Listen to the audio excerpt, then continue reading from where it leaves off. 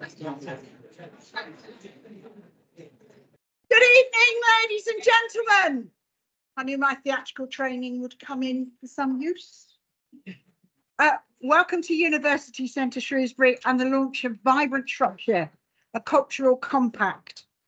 My name, for those of you who don't know me, is Lezley Picton. I am the leader of Shropshire Council, and in a former life, I was head of cultural services for Shrewsbury and for Shropshire. So frankly, tonight feels a bit like coming home. And that's not my phone, is it? Please tell me that's not my phone. It does feel like coming home, and I've seen so many familiar faces and some faces in the room that I haven't seen for years, which has been absolutely lovely. Before we start, I've got a few bits of housekeeping. We are live streaming this event, so hello to those of you online. And if you don't want to be recorded tonight, we actually have a roving cameraman somewhere, and he will be recording the events later on. So if you don't want to be on camera, please tell Dan. I would point out what Dan looks like, but he's not in the room at the minute. We are not due any fire alarms, so if there are any alarms go off, follow Paul. The toilets can be found through the door on my left, and I should have said this earlier, but if you've got any really embarrassing ringtones on your mobile, please leave it switched on, because we will all like a good laugh at that. Otherwise, just probably best turn them off, because it will ruin the recording. And if you've got questions specifically about the Cultural Compact, can you keep those to the end, because we're going to deal with those at the end of the session. I do have notes. I'm also very grateful to my colleague here behind me. I will try to stick to my script, because otherwise I'm going to make her life a nightmare. So why has Shropshire Council established Vibrant Shropshire, a cultural compact? Let's not get hung up on the word compact. When I think compact, I think my mum's got one of those things that's got a powder puff, a mirror and powder in it. But actually, that's three things that are all in one little section. I also think about the word compacted, and actually compacted means, does it not, tight together, tightly knit, tight woven. And in a sense, that's what this is. That's what Vibrant Shropshire is. It's like-minded individuals and organisations working really closely together. Let's not get hung up on the definition of culture either, because culture is such a broad term and means very different things to different people. But to us, it's that unique blend of experience that gives a place a sense of spirit and identity. So now you're going to ask me, what makes place? Well, I would say it includes, and some of this tonight I'm going to read because I think it's really important. And in the next section, if I miss somebody out, I will probably be lynched. So what makes place? I would say that it includes arts and crafts, museums and heritage, history, archaeology, geology, architecture, open spaces, countryside recreation, sport, play, hospitality, visitor attractions, locally produced food and drink. Please don't shout at me if I've missed you out. It's a long list. And I'm sure that actually there's lots of things we could add to that. But culture is also about what makes it special, what makes us a community, and what makes us individuals into a community. It can characterise our sense of self, our sense of place, and also our sense of purpose. It's about what makes Shropshire special, and it impacts on every aspect of our life. It strengthens the economy, it aids health and well-being, and it helps us to value and care for our environment. People are often really, really surprised about the depth, the variety, and the quality of the events and cultural activities that are available in Shropshire. When undertaking the cultural strategy, the research confirmed at the time of writing, and bearing in mind this research was done in 2018, forgive me reading this, it confirmed that Shropshire Council area has 51 museums and heritage attractions, 400 sports facilities and leisure centres, 50 miles of canals, 3,600 miles of rights of way, an area of outstanding natural beauty that covers 23% of the county. We have 21 libraries. We have parts of 2 World Heritage Sites, and we have outstanding food and drink producers and hospitality venues.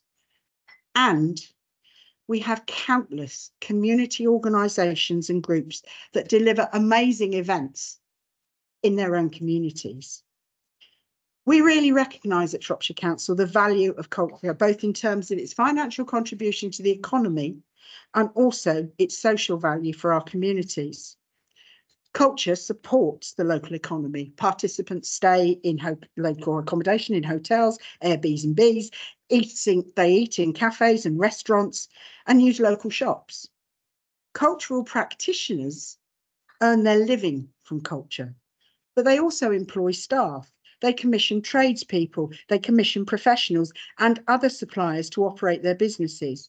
And again, in 2018, when the research was written, this equated to GVA of £432 million worth to the local economy. That's 7% of Shropshire's overall economy. It's huge. It was also estimated that culture and related sectors employ over 15,000 people. But beyond its financial contribution, culture, in my view, is what makes Shropshire an amazing place to live, work, study and invest in. We also know that the value of culture when it comes to our health and well-being of our residents is so important. We know that our mental health and well-being it's that moment when you go to the theatre and you forget where you are. It's that moment when you're in the cinema and you forget where you are. Learning something different, learning a new skill, all those things really aid our mental health. And we know that libraries and museums and heritage attractions are not only great places to develop thinking, but actually they also offer the opportunity for people who may be isolated to meet up with others, learn new skills, do different things. And we know that sport and physical activity really does impact on our mental health. And what we should also remember is that cultural venues are safe spaces. Everyone is welcome in cultural venues. There is no judgment. And we know that enjoying the countryside, it's nothing nicer is there than getting out there and kicking through those autumn leaves. That really makes us feel so much better. So whether it's through social prescribing or formal creative health interventions, or actually just by finding it yourself, we know that culture makes a huge contribution to the health and well-being of our county. And it's an important tool for people not having to access social care support at the end of the day. However, we know that we live in difficult financial times, and I'm sure I don't need to tell you the challenging state of the council's finances is well documented. To put our finances in very simple terms, and I use this a lot, so for those of you who've heard me speak before, I apologise, but I think this sort of encapsulates it. For every £5 the council spends, we spend £4 on social care. That's either children's or adult services. The pound that's left is split immediately, 250p's, 150p immediately goes out to empty your bins. So everything else that the council does, and I mean everything else, comes from that 50p. So just off the top of my head, planning, highways, environmental health, licensing, and so on and so on and so on, all comes out of that 50p. We should also be very mindful that councils have already made deep cuts to cultural services, and Shropshire is not in that category. It absolutely has made cuts to its cultural services over the years. But many councils now are either doing it or contemplating what, in my view, is absolutely unthinkable. They are closing leisure centres, they are closing libraries, they're closing museums, they're closing theatres. Shropshire Council's spend on cultural services has remained relatively constant. I'm not going to look at Claire at this point, but it has remained relatively constant. In comparison to some of the other councils, we still do invest in culture. The massive building behind me is a very good example of that. Although what I should point out is that actually that building pretty much doesn't cost you anything at all because it almost washes its face. But we still do invest in culture. And very often now, some of the monies that are coming out for culture are not from that 50p. They're actually from the £4. Because one of the tasks that we have is to convince our health and social care colleagues that actually we can be the solution for them. Once we've achieved that, and we're getting there, But once we've achieved that, we then just have to convince the NHS. No pressure. However, as a council, we still have to make difficult financial decisions and find other ways to deliver strategies. We don't have large budgets for culture anymore, so we're constantly looking for different ways that we can support you in the sector. This is where cultural compacts come in. Silly word, but take my point. There are already about 40 of these across the UK, and you will hear about one that's actually quite close by a bit later on. We feel that the establishment of Vibrant Shropshire is absolutely the best option for us because in our view, it will allow us to support the delivery of the cultural strategy. It will encourage greater partnership working. It will attract funding for the sector. It will also support the sector to deliver amazing activities and even more amazing activities than you already deliver.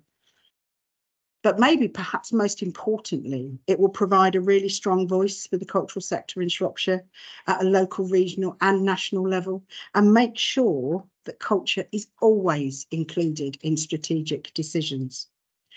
So I hope that this explains why we're going down this route. But before I disappear, because my time's almost up, I do want to say a few thank yous. Doesn't know about this. I'd like to thank, because I won't be here at the end, so I'm going to do it in advance. I'd like to thank Paul, because Paul Gossage has taken this from a concept all the way through to this evening. I want to thank Alice. It's very convenient that you're all standing in a line. It's very, very helpful. Alice is our Cultural Compact Officer, so she's been involved in putting tonight's event on, but also she's going to ensure the success of it going forward. No pressure.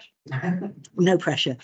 To Arts Council England, thank you so much for funding us to actually be able to set up the Cultural Compact. To the board members of Vibrant Shropshire, thank you so much because you're going to be right at the heart of it, taking us on this exciting journey. And to the University Centre Shrewsbury, thank you for hosting tonight's event. And last, but absolutely not least, thank you to Paul. So Professor Paul Johnson is going to be the new chair, or the chair, not new chair, the chair of the Cultural Compact. And I'm going to allow Paul to speak in a moment. But before I do, because I don't know how many people know Paul, so I'm going to give you a bit of a bio here. So Paul is Deputy Provost at the University of Chester and Professor of Theatre and Performance.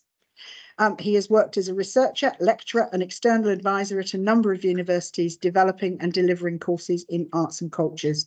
Paul has worked in the theatre as a writer and director, as well as a variety of other roles, from youth theatre worker to script reader for the literary department of the Birmingham Rep.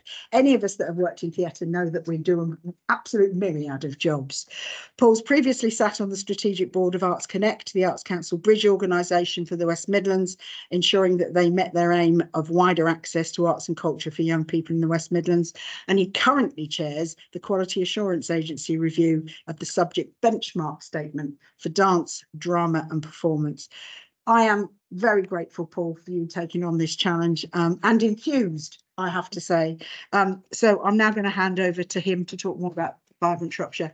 Thank you very much for coming, ladies and gentlemen. It's great to see such a platform.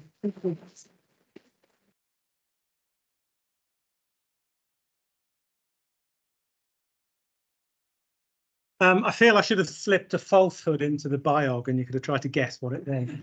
Thank you for that, Lezley. It's really great to hear a political leader talk with such kind of authority and conviction and knowledge about arts and culture. That's really, really fantastic.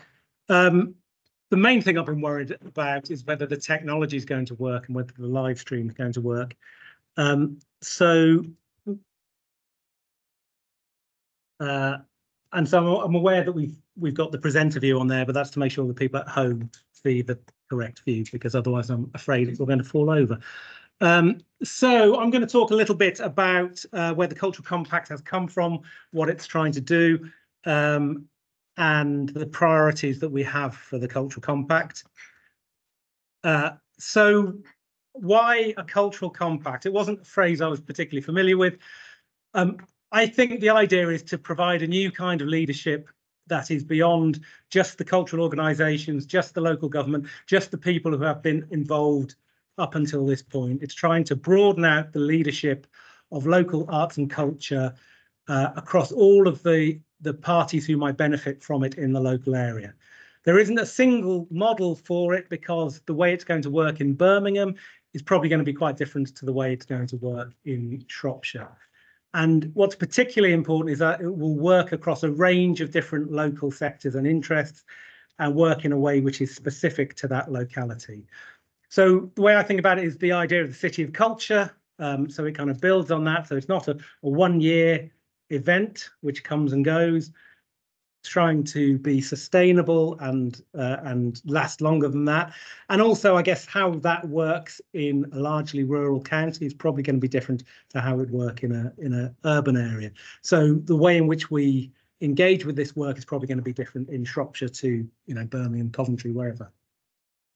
So in 2019, the Arts Council England and the Department of Culture, Media and Sport supported the creation of 20 cultural compacts with these aims. So connectivity between arts and culture and the broader local aspirations and priorities, a shared ambition for what culture can do for local development. So this isn't supposed to be imposed by the Arts Council or imposed by Shropshire Council or imposed by central government. This is an ambition which we, as the participants in Shropshire's arts and culture, we develop for what arts and culture can do for local development. So it should strengthen local ecosystems. It should leverage resources to get best value from very challenging financial circumstances. And I think also it's a bond. It's the same. We're going to work together to achieve these things. We are committed to working with each other. So for these initial 20 cultural compacts, they did quite a lot of consultation. They developed their structures, governance. They started to build some partnerships, and they also did do a bit of delivery. But I don't know if you want to cast your mind back to early 2020. There were a few inhibiting factors, we'll call them, which really prevented them from doing, I think, everything that they intended to do. They did some external evaluation of those, despite the pandemic, looked at what had worked, what hadn't worked, and there were some key kind of points of learning that came out of those early cultural compacts. So the need for a strategic, broad-based approach to cultural leadership. You can't have one organisation, you can't have one sector, one art form taking the lead on this. You've got to come together if you're going to try to achieve anything. I think all of the cultural compacts found addressing issues around diversity and inclusion difficult. They made limited progress with that. And also getting engagement outside of the arts and cultural sectors was difficult for people. And remember, that's the kind of starting point. You've got to engage outside of the arts and cultural sectors. The cultural compacts being independent was seen as being really important, and having autonomy. So Shropshire Council has facilitated the Vibrant Shropshire strategy. They facilitated the setting up of the compact. But what is really important now is that the compact, moves away from them, stands on its own 2 feet, develops its autonomy. Investment is important. Having some money to do things does matter. But all of the other things that go around that, particularly if the investment isn't as much as you want or need, all of the things that go around that is just as important. And finally, the Arts Council itself can become a really helpful part of this. So the relationship with the Arts Council enables things to happen that couldn't otherwise happen. So Vibrant Shropshire Cultural Compact, we have talked for a while about what the name should be. We did put it to a vote of the members. If anyone doesn't like it, I'm not sure we're reopening that discussion, I'm afraid. We thought it had to have Shropshire in it. Vibrant Shropshire is the name of the strategy, and Cultural Compact is the term that's used across the sector. So we thought we'd use all of the words and call it Vibrant Shropshire Cultural Compact. So there was an open application process for board members, which Paul went out, did lots of communication around that, talked to lots of people, and a board was formed. And we've got a number of board members here that I'm smiling at in a menacing way. So I wonder if the board members who are here could just stand up so people can see you. So if they do want to talk about the name afterwards, they can come and not talk to me about it. So do people just very quickly want to go around and just say who they are? I'll tip the edge on his. Tim Russell. Pete Weiss.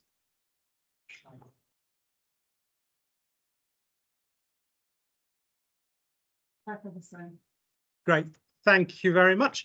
I'll be formally thanking you on, I think, 2 slides time, but I won't spoil that surprise. So there's been quite a lot of work which has taken place since then. So we've been talking about the governance, we've been talking about the priorities, we've been putting together a funding scheme, and we've been starting the work on communication, hence the logo that you can see in the corner of these slides. And what's really important is that all of the activity is aligned both with the Vibrant Shropshire plan and the evaluations that took place of those earlier cultural compacts. So we're trying to learn from what's happened before, and we're trying to achieve the things that the sector came together to say were important for Shropshire in that Vibrant Shropshire plan.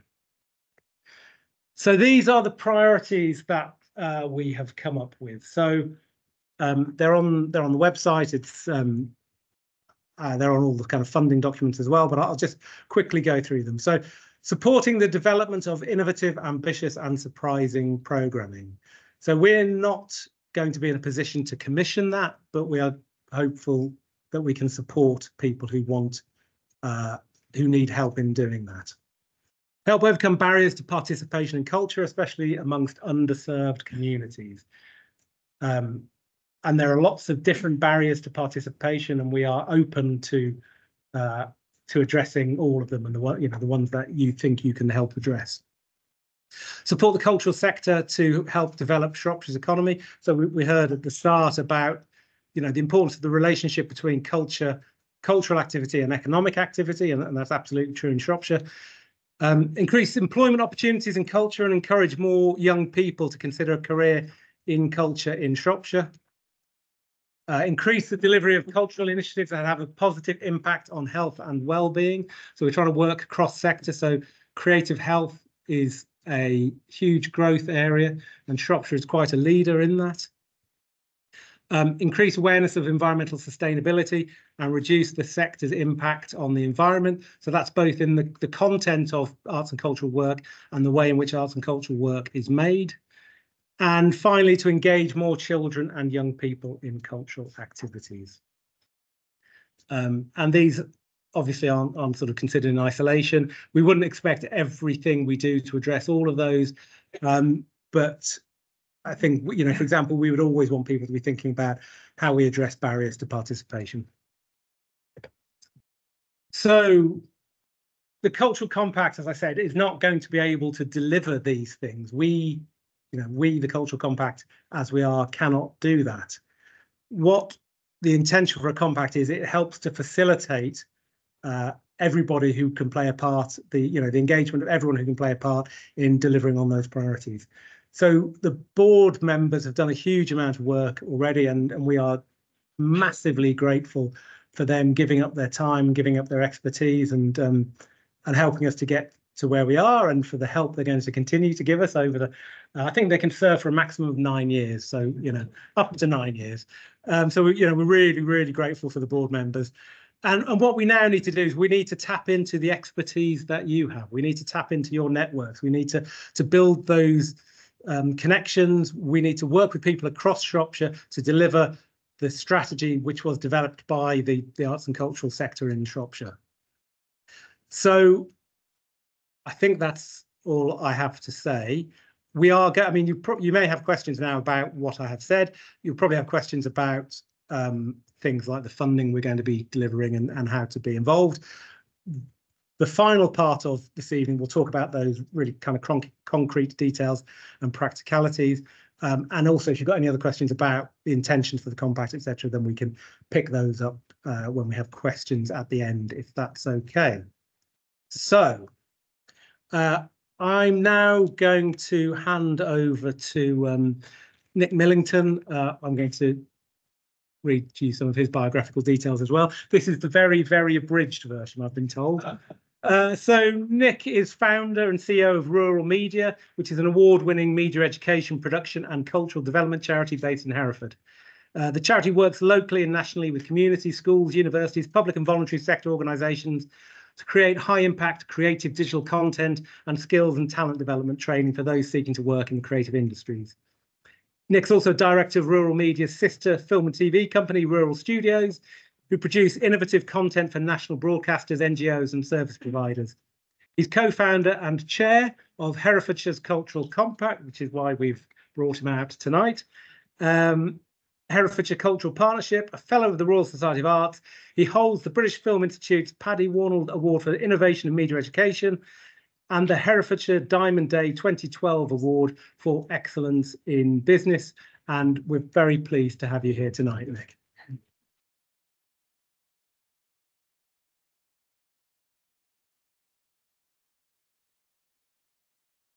Good. Thank you, Paul. That's great. Evening. Hello. Right. First thing. Change this. OK. I was saying to a colleague here, my wife says now that I only run a media company and I can hardly turn the TV on. A fantastic turnout.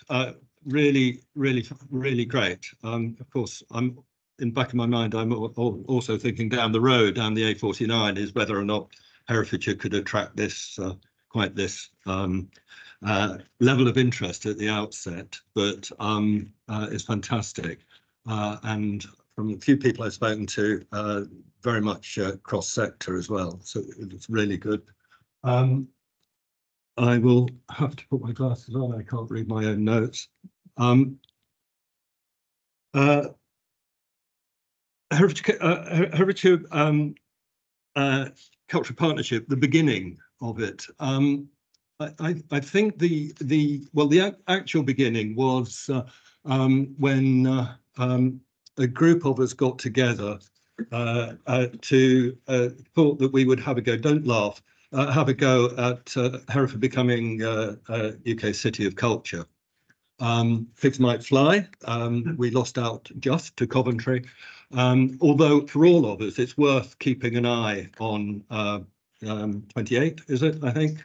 Because I think the pendulum is shifting slightly towards more interest in smaller cities. Aside from Hereford, which was valued very highly, I noticed St David's did very well in the bid as well. But we conducted a series of public consultations at all of our market towns, and although that initiative didn't progress, we were so impressed with the level of responses from the city, but also to the market towns in Herefordshire, that we held that group together, and in effect formed the partnership. And as has been referred as well, Arts Council came in on that. Rural Media itself is a national portfolio organisation, and got very supportive of the partnership. I was also interested in Leslie's point about compacts as well. It flicks me back to 1950s and my mum and all of that. But I think we are probably going to keep the term partnership in the, although when we're talking to the Arts Council, we of course talk about compacts as well. But the partnership is absolutely key to this. The reason being is that for many years, certainly in Herefordshire, the local authority, Herefordshire Council, would bring together all the sort of arts and cultural organisations to network. Sometimes they were, for a year or two, they would be called cultural consortia or consortium and so on. But what happened there, and what became very clear, is that everyone was relying on the local authority to lead that. And at that point, Herefordshire Council actually had rather a lot of arts officers, and they're struggling now, of course, like many local authorities. But then there were, you know, quite a cohort of arts and cultural officers, and they would bring us all together, and then everyone would go away and not really do anything, and look to the local authority to lead again on this. And that really was a frustration for many of those organisations that were throwing their lives and their backgrounds and professions into the culture. So in many ways, the partnership sort of keeps that in mind. And now Herefordshire Council is a member of course, of the board, and plays a very much of an equal part. Of course, they will be different in the sense that they have got strategic roles and so on.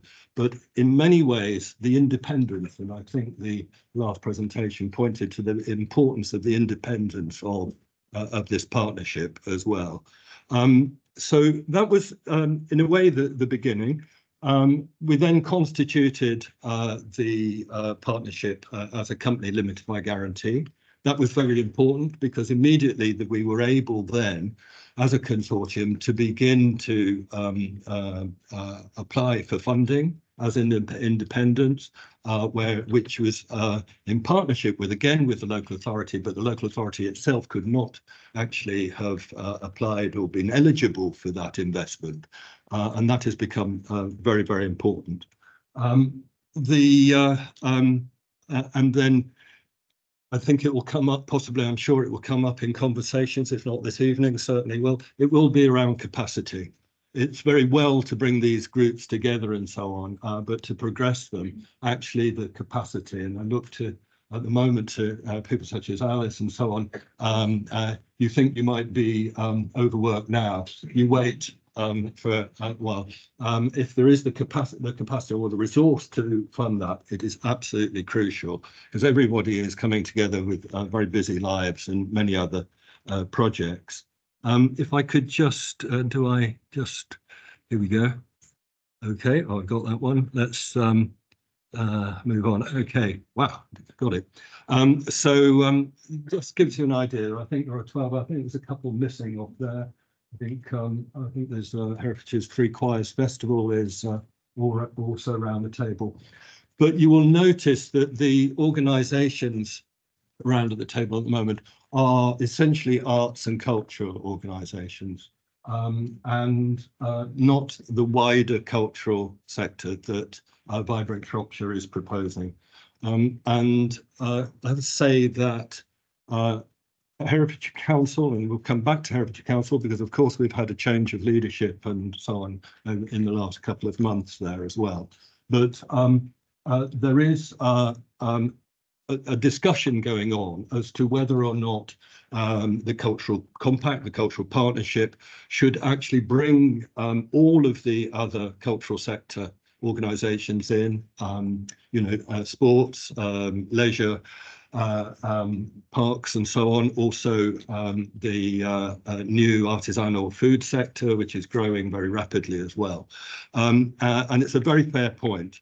I think if Vibrant Shropshire starts out like that, one of the things I would say is try to work in some sort of subgroups or working groups so you can retain some of those close links and understanding of those separate sectors, but also to then commit to working in partnership again as well, because it's a huge brief otherwise.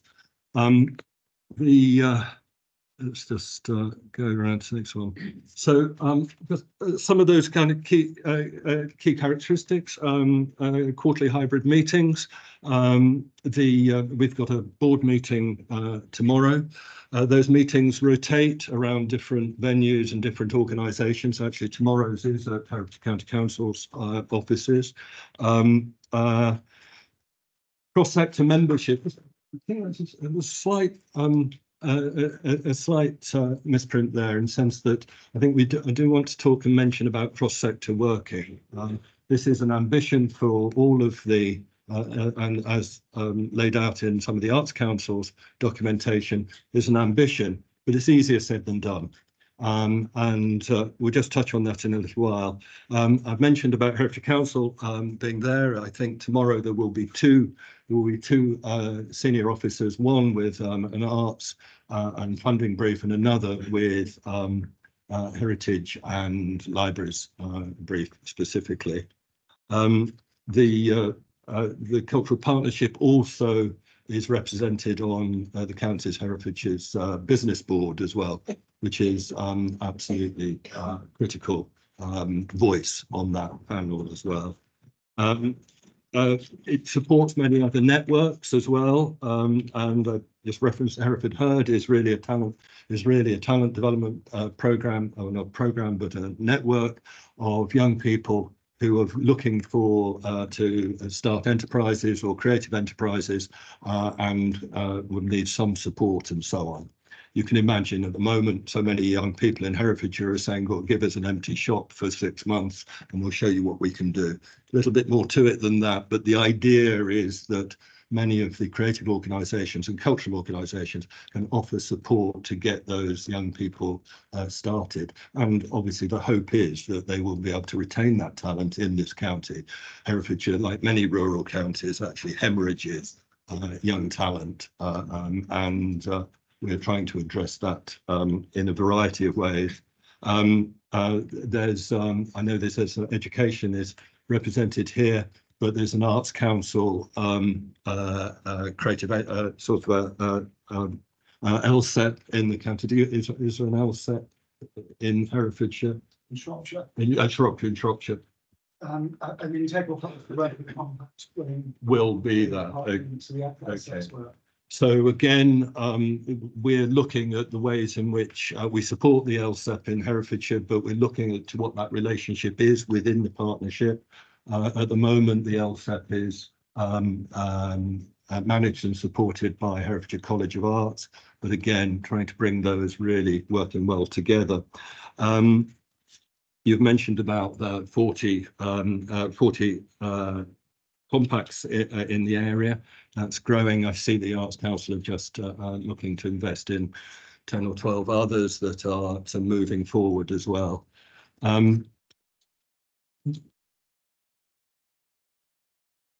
The strategic role as well. I just thought to sort of point out a few things here.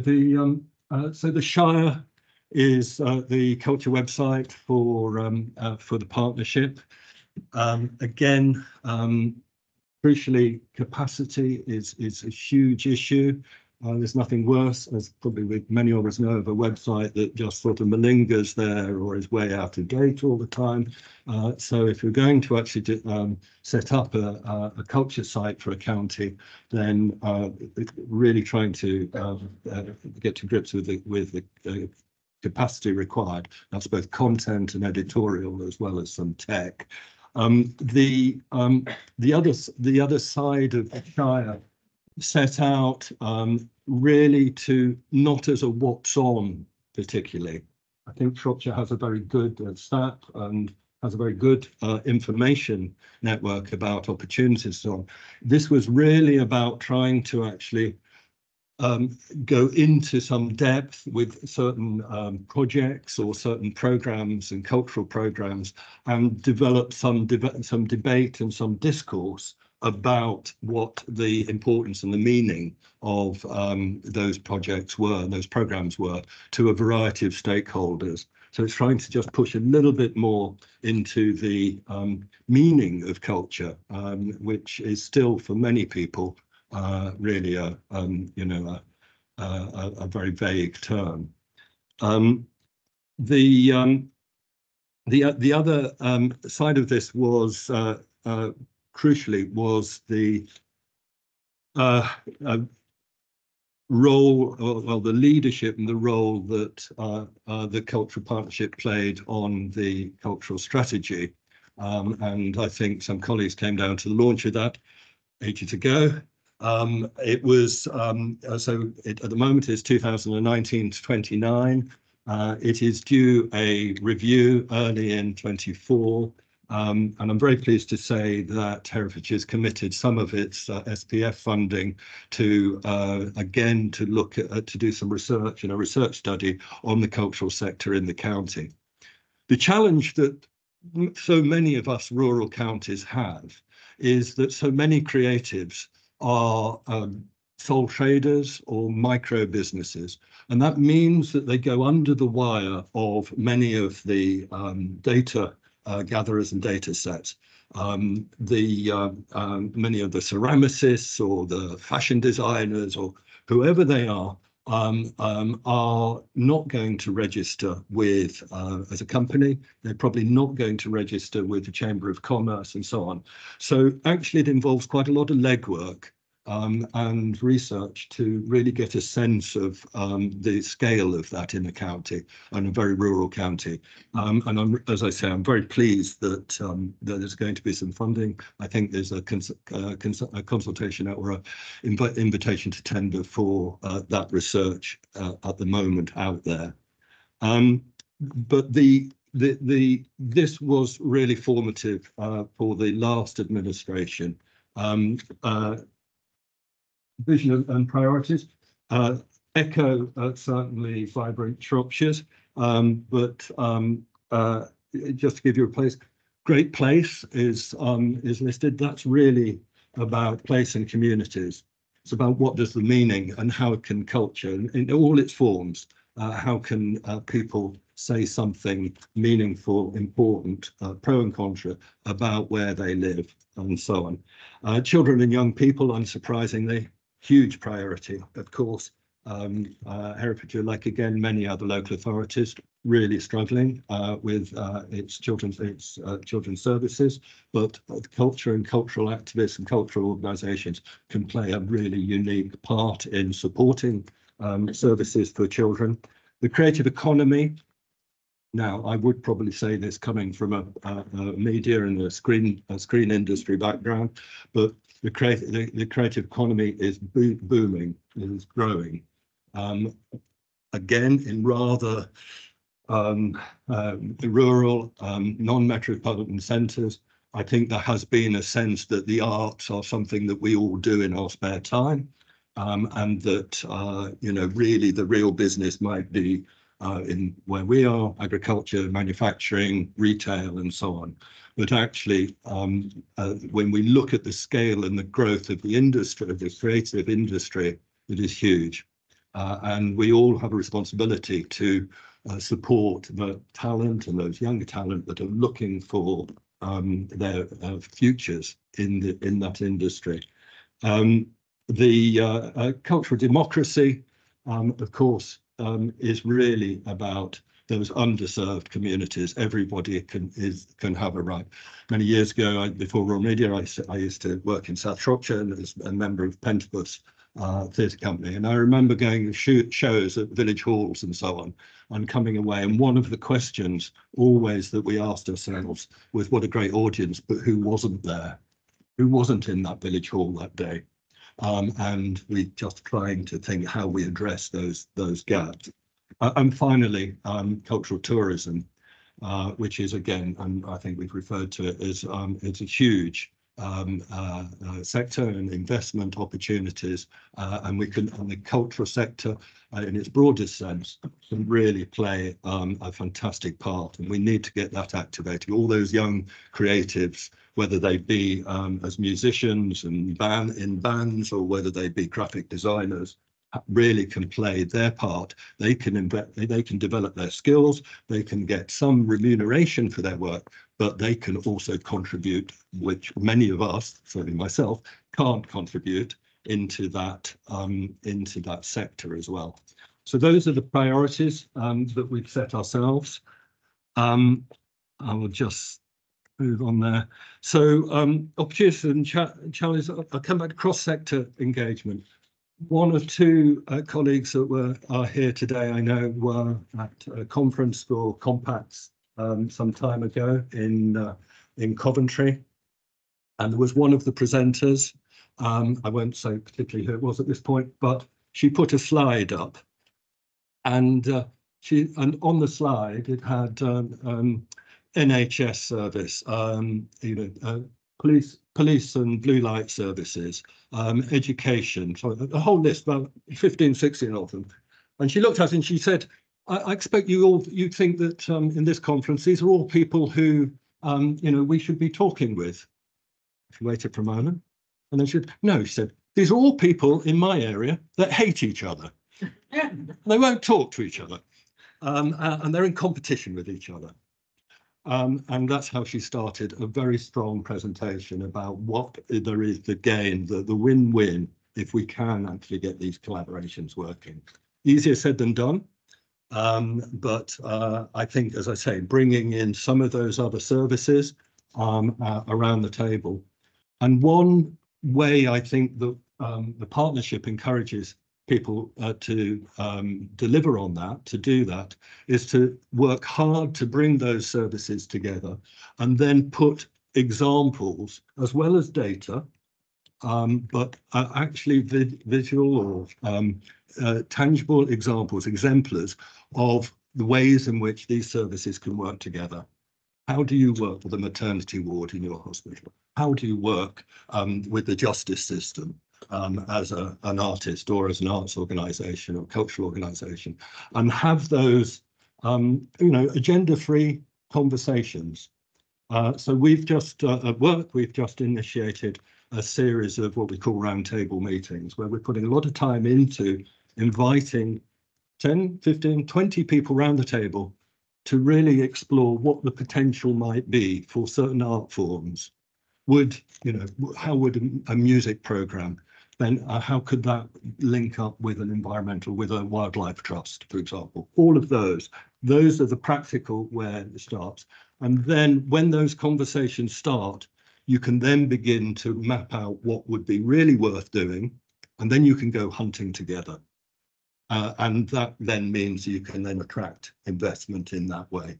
But it's absolutely through those partnerships and an insight also to current and shifting policy as well. And I will finish just quickly there in just going back to the Shire.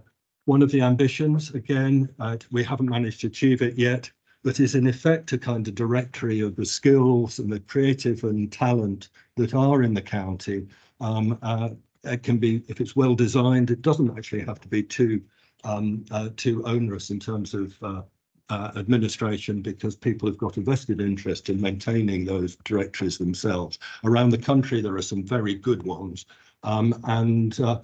It just is such a shame that when we have a manufacturer, a brewery or whatever, and they're looking to put out, new comms or raise their profile in terms of the county, you will find then people being brought in from the southeast or from northwest or wherever, when actually just around the corner there are some really great talent. And I think just supporting and being a broker in that way, it can really help. I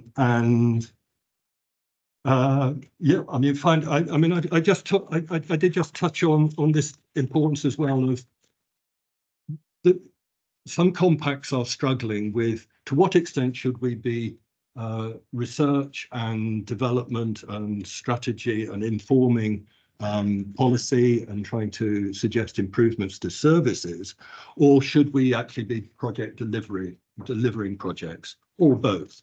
And in many ways, the partnership has experience of doing both. So we delivered Herefordshire's Great Place. I think we were close in the early days. We were a bit more involved with Shropshire. That looked like there was going to be a partnership between Herefordshire and Shropshire. And I think at the time the programme, the Great Place programme, to be led by Ironbridge.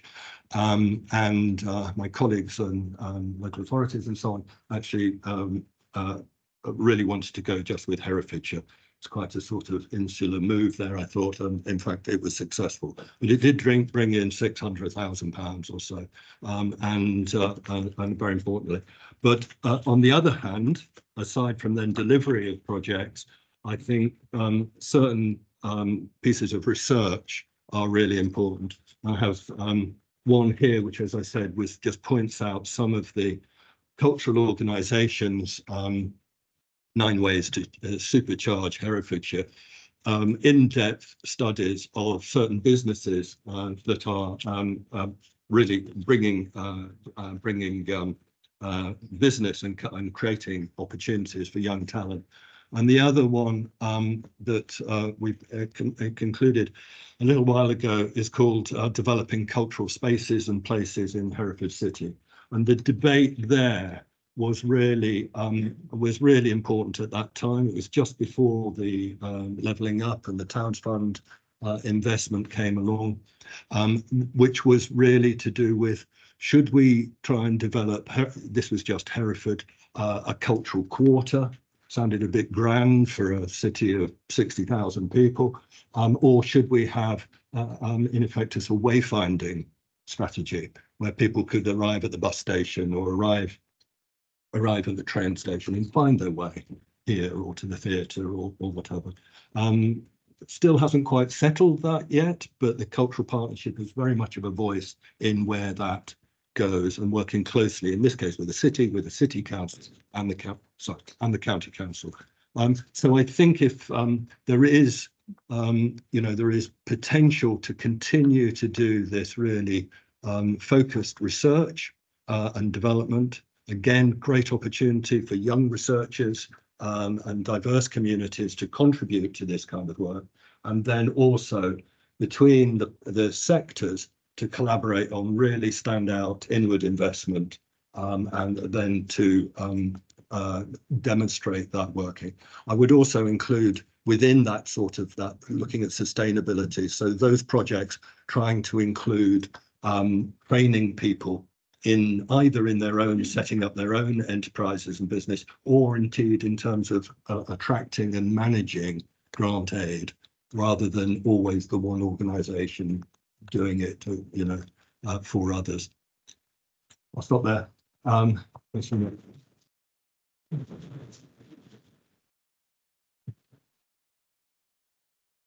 you very much. So we've got a bit of time now. If there's any questions for Nick about what they've done in Herefordshire, how it's worked, what they've learned from that. So are there any questions for Nick about what they've done in Herefordshire?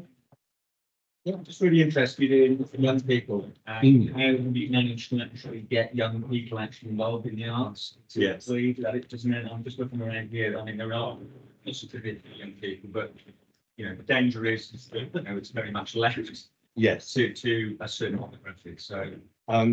Yes, indeed, and obviously we have in some areas, not necessarily here, but other areas, remnants of youth work and street-based work and all of that informal education that comes out. But again, the mainstay historically of much of that work has been around sports engagement or activities and so on. From the creative sector and probably specifically from some of the areas of work I'm primarily involved in, I would say voice. So being able to give an opportunity for young people to talk about what they want to talk about, but using then this amazing talent that we have around us, which might be drama and theatre workers, it might be visual artists, and so on and so forth. But doing that requires that outreach work as well. And I have to say, again, capacity. So at the moment, we've been running a programme, one or two people in the room might know about it, because I know we've been doing some work in Shropshire as well. It's called POV, Points of View. And we've been running that for 3 years, really with support from Lezley Fairbairn Foundation. I'm pleased to say they've just reinvested for another 3 years in that. And that is really putting a couple of good people out there and not only just asking them for their views and writing it down, but saying, would you like to make a piece of whatever it is about that, pro or contra? It could be anything. It could be celebrating something. It could be talking about relationship with the family, anything. You create something out of that, and then so long as you have that long tail, and this is so important with projects, rather than saying that's great, look, here was a podcast, or here's a video, or a improvisation from that. This is what we would then do is invite those young people to a meeting perhaps like this, or even more specifically to policy meetings or service meetings, safeguarding panels, for instance. And young people, we would support them and train them, not only to show their work, whatever it was, in whatever medium it was, but then they would say, when we go away this morning, what will you say when you get back to your team? What will you say about this? and people come in and say, well, we need to listen to more young people. And then the last thing they will say before they leave the room is, if we come back in 6 months' time, could you give us an idea of what would have changed in your service? And my experience of that, in some cases, to great generosity and support for those young people, they've allowed those meetings to be filmed. And that film then becomes a film of record. And I think it is really, so we've also been looking at citizens' assemblies, but now younger people's citizens' assemblies, where well managed, meet the decision makers, meet the influencers, and talk, but through your creative medium. I think this is where, you know, arts and culture has such an effect. I would say, of course, that the new technology and creative technology and digital has huge opportunities. Thank you. Okay, oh, sorry, one more question. Sorry, yes, got this.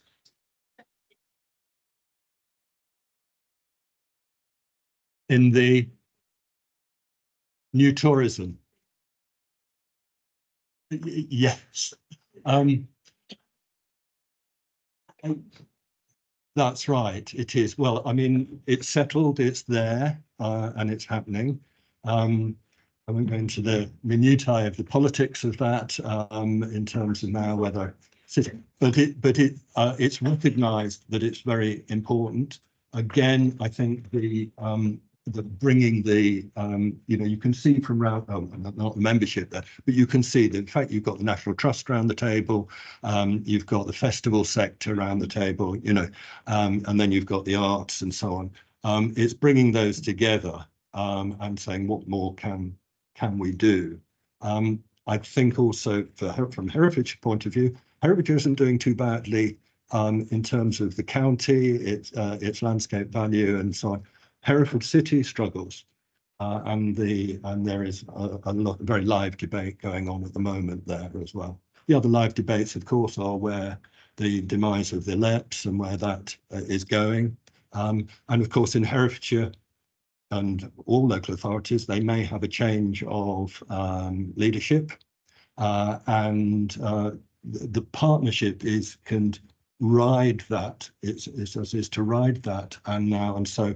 One of our tasks, and tomorrow morning it's on our agenda, is that we have now a new leadership, a new body that is now responsible for this, because this, similarly to Vibrant Shropshire, or the strategy here was adopted, but we are now saying, how do you as a council interpret these priorities, and what is where are your you know, priorities and so on, and how can we work together? And you can't assume that it was as it was 4 or 5 months ago. We had a very different leadership.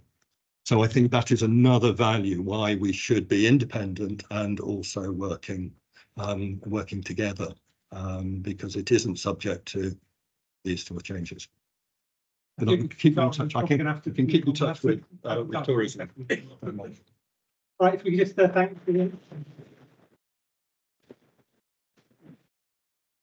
And finally, our last speaker of the evening, Alice, the Cultural Compact Officer, to talk about some of the practicality on this point on. Fabulous. Thank you very much, everyone, and thank you, Nick, for your presentation. It was great. Yes. Don't worry. You have been introduced. Sorry. Yes. Yes. That's fine. I'll do it. It's okay. I'll do it. And so I'm Alice Machin. I'm the Cultural Compact Officer.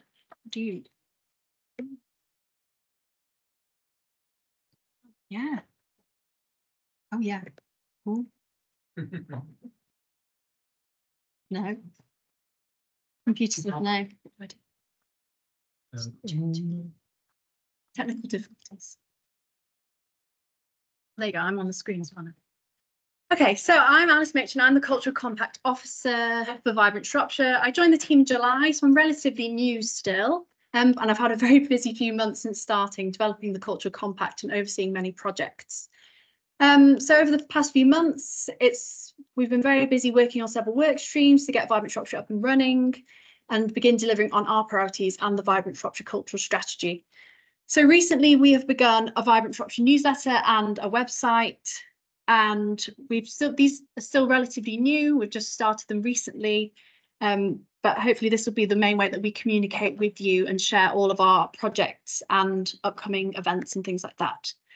So the website, it's important to point out that this web page is for the industry rather than for the general public. We want to talk to industry members about what they want from their website about the cultural sector in Shropshire. So it's going to be the space where we share funding information, internal and external training opportunities, examples of key policy documents, as well as industry news for Shropshire. It's still in its early stages, like I say. We hope to add more content to it on a regular basis. But as I say, we want this webpage to work for you. We'd be keen to know what industry information you are looking for or what support you feel the industry is missing in Shropshire. Our aim is to support you to deliver cultural events and activities that increase the county's health, well-being, economic resilience, sustainability and local pride. So our regular newsletters are our main form of communication. These newsletters will be sent to our partners and wider network to provide information about funding opportunities, events and projects. Anyone interested in signing up to our newsletter can do so at our webpage and on the Shropshire Council website, and by becoming a Vibrant Shropshire partner, that automatically signs you up for our newsletters so we can keep you informed with all our regular updates and things like that. So one of the things that we are sharing in these newsletters and has already been set up on the website is our partnership pack. To have access to our programmes and benefits like our funding, we want people to become partners of Vibrant Shropshire, so we can work together, make Shropshire's cultural sector more connected and properly target the sector's needs. Partners will have access to free training events that are designed to upskill the sector and deliver on our priorities. They will also receive regular newsletters, like I say, to update them with industry news and be a part of projects. Being a partner means the chance to be involved in developing exciting, innovative, it's a tricky word, projects by joining our working groups and helping Shropshire's cultural sector become better connected. To become a partner, you can join online. It's completely free to join, and there's just a simple form that you can fill out on there. We just ask you for some basic information, and we want to know what you want to get out of being a Vibrant Shropshire partner, so how we can help each other. The best way for you to benefit is to play an active role. And hold on, I've lost my train of thought here. The best way for you to benefit and help culture make a difference in your community is to play an active part in it. We appreciate that everyone is working at capacity, but we would love for you to be as actively involved as you can be in our projects and initiatives. Share your knowledge and skills with the network and be part of the catalyst for change. Through this partnership, we hope that we will all help culture to change lives and develop the county's health, well-being, environmental sustainability, economy and skills. Okay. Another way in which we hope to achieve this is through our brand new grant scheme. So this is, I'm sure a lot of you are quite interested in. This grant scheme is funded by the UK government through the UK Shared Prosperity Fund and administered by the Shropshire Council Economic Growth Team. So a total fund of £100,000 has been secured and will be distributed over the next 2 years. Applicants can apply for a grant of between £1,000 and £5,000 for cultural revenue projects between now and the 11th of December. A second round of this funding will be available in March 2024. So Vibrant Shropshire is looking to fund cultural events from exhibitions, workshops, festivals, sporting activities, professional development opportunities and more. A list of acceptable activities is available in the funding guidelines. It's an extensive list, it's quite long, but it's not exclusive and we're always keen to support new ideas. However, all applications must be for cultural revenue projects that will be delivered by November 2024 next year. In order to be eligible for funding, there's a few more eligibility criteria. You must be a Vibrant Shropshire partner, like I mentioned earlier. You must operate in or deliver your project in Shropshire. So this is the unitary area and it doesn't include Telford, unfortunately. You must be an organisation or group with a constitution or a similar governance framework. And your activity must be related to culture. That's really important. And you must meet our funding priorities. So all applicants must meet our main funding priority, which is overcoming barriers to participation in culture, particularly for young people, older people at risk, isolated rural communities, the SEND community, financially disadvantaged members of the community, as well as others with protected characteristics. All projects must be accessible, they must be inclusive and support inclusion, social inclusion. So all applicants, like I say, must meet this priority and show that their project is accessible, inclusive, blah, blah, blah. The applicants must then address at least one of our other priorities. So Paul went into a bit more detail about these earlier. They're the same as our standard priorities for the Cultural Compact. They cover health and wellbeing, job opportunities, engaging children and young people in cultural activities, environmental sustainability in culture, and financial resilience. So we're really looking for you to your application to focus on that main priority of overcoming barriers to participation, as well as one of those other priorities. Specific details about these priorities are also available in the funding guidelines, which you can find online on that webpage that I showed you first. Applicants must meet at least one of these priorities, or our main priority, in order to be eligible for the funding, which is really important. That being said, it's a competitive process and not all applications will be successful. Grants will be made to the applications that demonstrate the closest alignment with the priorities and criteria. So applications are now open and will close on Monday, the 11th of December at 12 p.m. Successful applicants will be notified in January 2024 when they'll also receive official offer letter and funding terms and conditions. For further details on the funding, to fill out an application or to view an example of the funding contract, you can visit our webpage on the Shropshire Council website by searching Vibrant Shropshire Cultural Compact. Or there's a lovely QR code. If anyone wants to take advantage of that, it will take you straight to the website.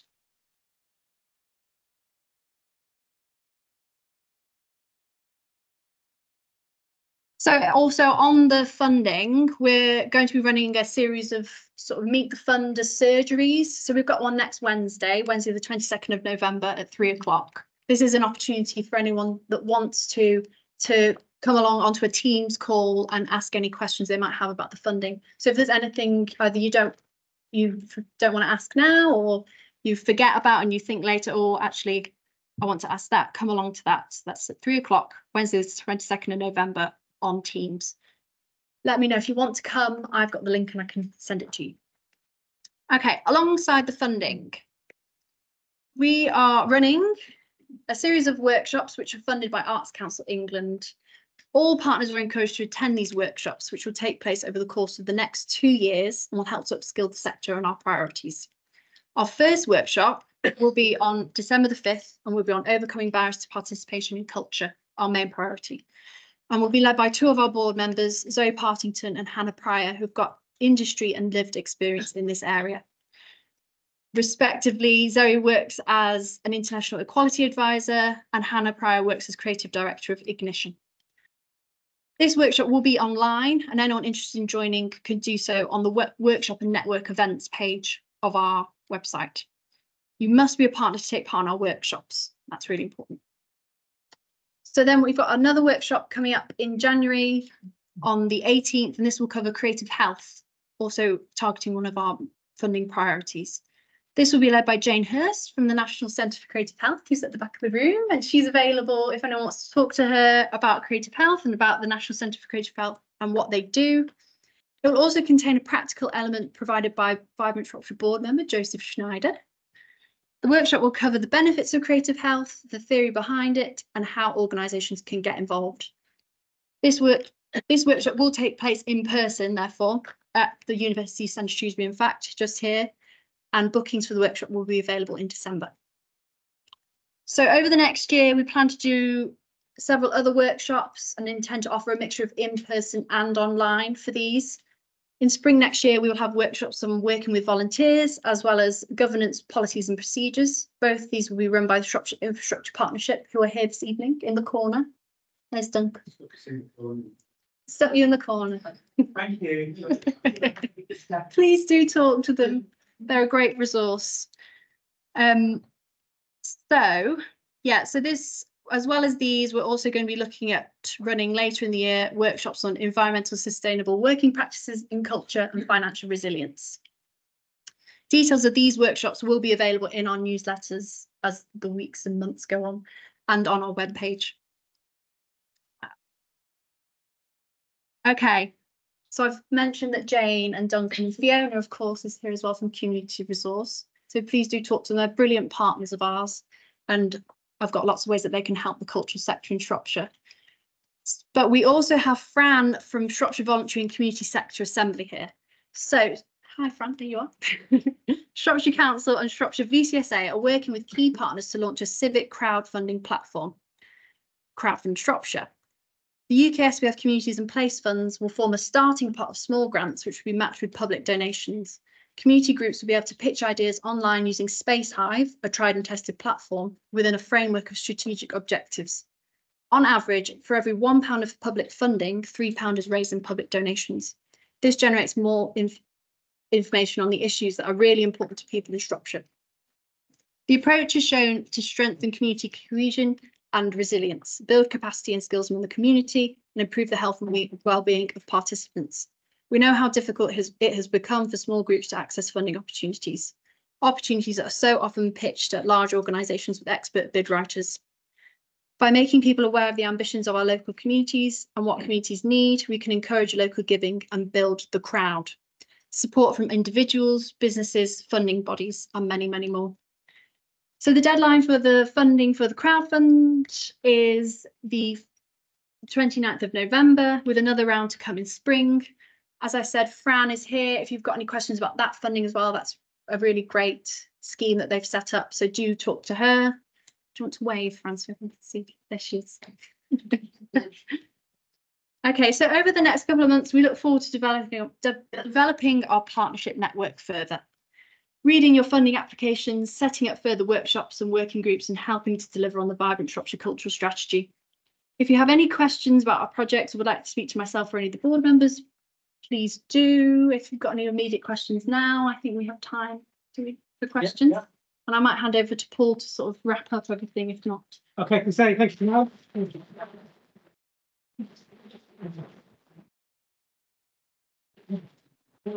The floor is so squeaky in here, there's no way you can find it. But I mean, if anyone does need to leave, then that's obviously fine. Yep, take the back there.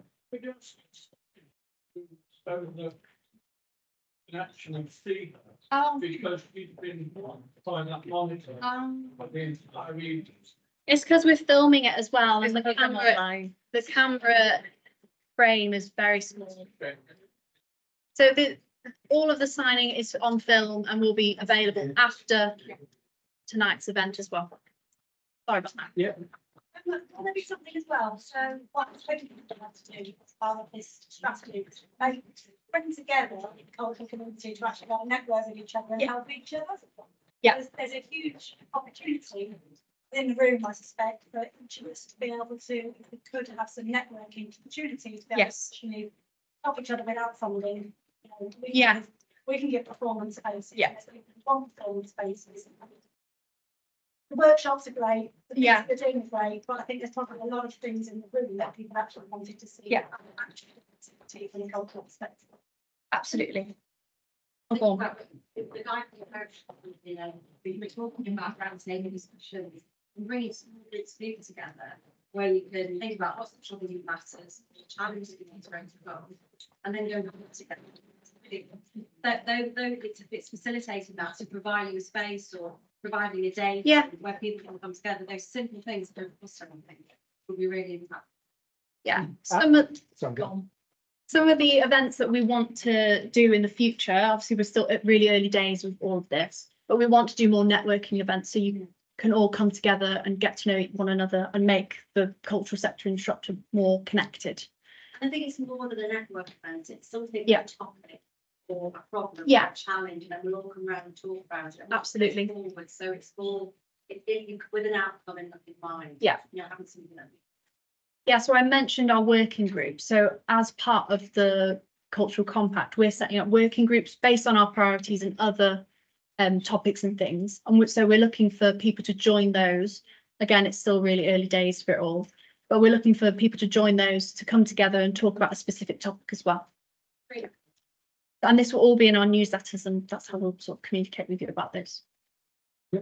I'm just going to mention about the surveys, pick up points like that, people can do that.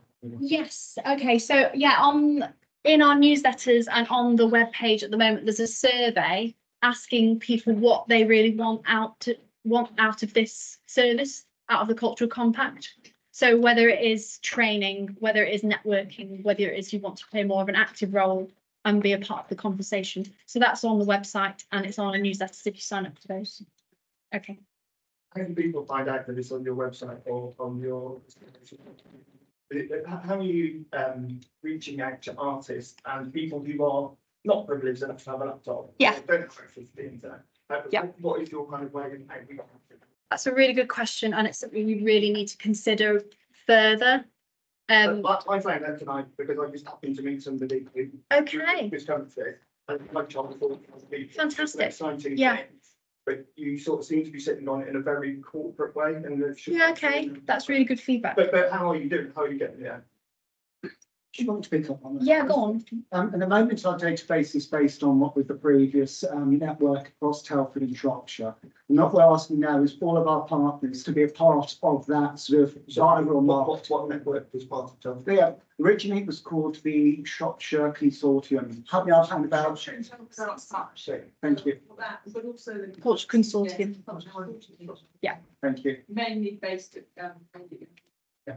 And what we're hoping is that in this true spirit of partnership, everyone will take this on board and start spreading the word within each of their own communities, so whether they are visual artists, we've got representation on the board from visual artists, and we're hoping that they will spread the word to that community. And likewise, as the partnership grows, everyone can help to that sort of type of viral marketing. And I use the word viral not just through in terms of online, but just through spoken word and meeting in the pub saying, "Are you going to be heard of this?" I think it's a wonderful thing to do, but that's your key to making it work. Yeah. But it can't be just go to the people at the top. You know, that thing like, you know, we got people together and sort of say, what do the public want? Ask the public, see what they want. So I mean, that seems to be what, We'll also be using traditional marketing and communication techniques, using the press, using posters, or usual tactics within the resources that we have. Yeah, let's do that. The press is an interesting one. Do you think people read newspapers?